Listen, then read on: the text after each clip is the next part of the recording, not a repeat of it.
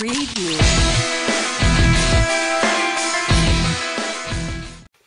Hola, it's Magma Rhino. Today I'm just going to do a quick overview of the 3.2.1 update. Right now, I'm going to say do not get it. Unless for some reason you just don't like seeing that little notification down there, don't get this update. It isn't worth it. I'm going to actually downgrade my device and show you all how in a little bit, as in a few days. Okay, that's strange. This is really off topic, but that picture doesn't have the Asus skin on it, and it's just a default honeycomb. That's strange. Anyway, so what 3.2.1 is supposed to bring is security enhancements with Google. You won't know that.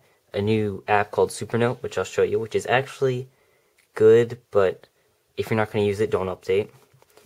Some translation stuff, some stuff if you live in China, updates for Polaris Office and web storage, and then it's supposed to somehow improve Flash and improve force closing in the browser, which it does the opposite. I've noticed that Flash playing is actually almost worse, and the browser force closes about like 20% of the time when I open it fresh. Like if I do this, oops, sorry. Wow, I have terrible aim when I'm recording, so I'm looking at the camera, not the tablet. So if I just open it from this fresh to the home page, like 1 in 5 times it'll crash. It's probably not going to crash while I do it now, just because it's going to be a brat. But, oh, there it goes. So, it just crashed when I opened it. Never did that before. It was actually a lot better before. You know, I'm not going to bother showing you playback. Basically, it's the same before. 720p, it's still choppy. It's supposed to be good, but it's really not. Somebody told me if it's not working for you, if it's like really terrible, what you have to do is you have to go into the market, uninstall your Flash player, then go into your browser settings. Oops, right. I'm using a different user interface, so you can't do this unless you get ADW Launcher EX. But you go to your application info for browser, and you clear the data, which will clear everything. That's a huge catch. Anyway, so you clear all the data, you reinstall Flash Player, and that does improve the quality a bit, but I've noticed it just declined back to what it used to be in no time at all. That's pretty weird. Sorry, I'm playing with the screen. Anyway, other thing it brought was Supernote, which I put in my folder here. So,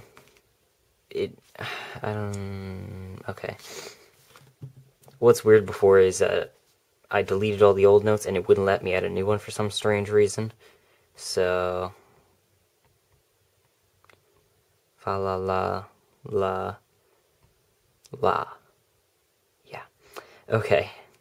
So before I deleted them all, and for some reason that button went like gray, like it was pushed and it wouldn't let me add another.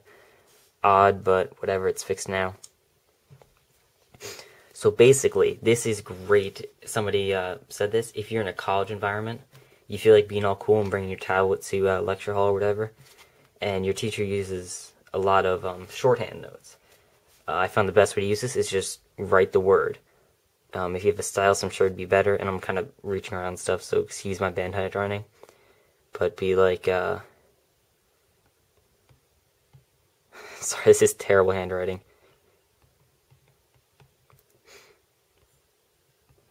Government was cool. EOs. Yeah, anyway. My point is, if you do the whole words, it's a lot easier than going letter by letter. It actually, if you hit keyboard here, you can type right into it.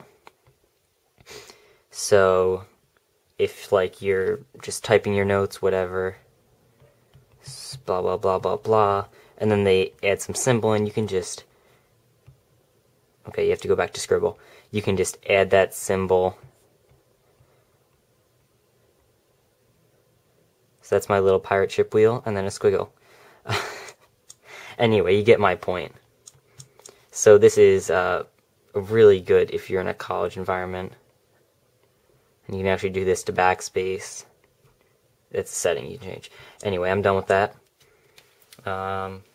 So the other things it was supposed to bring was like stuff for China, translation stuff, whatnot, improvements to Polaris Office and Asus web storage.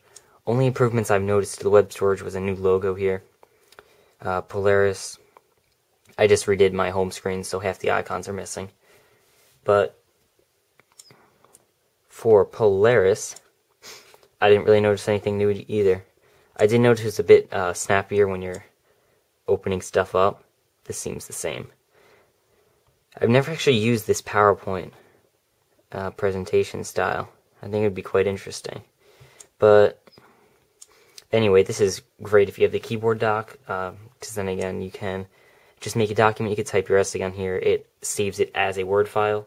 So you want to go pull it up on your laptop or normal computer, you can go ahead. No problems there.